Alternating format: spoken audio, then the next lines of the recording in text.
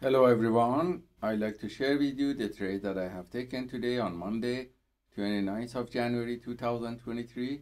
These trades were taken on Nasdaq, Dow Jones and S&P 500 futures. If we look at the 1 hour macro chart, we see that the price was fluctuating around the previous day close and went up and down a few times and retested the previous day close.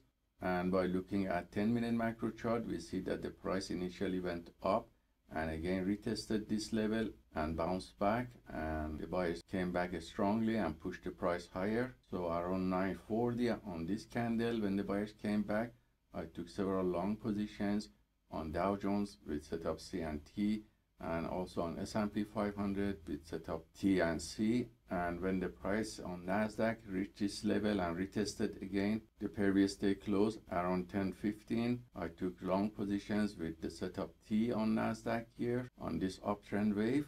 And all these signals were copied by copy trader to multiple Apex Trader funds accounts. And you see the performance on one of these accounts here that shows it was positive with profit factor close to 10, with 88% win rate from the long positions taken and average win to loss ratio of 1.28.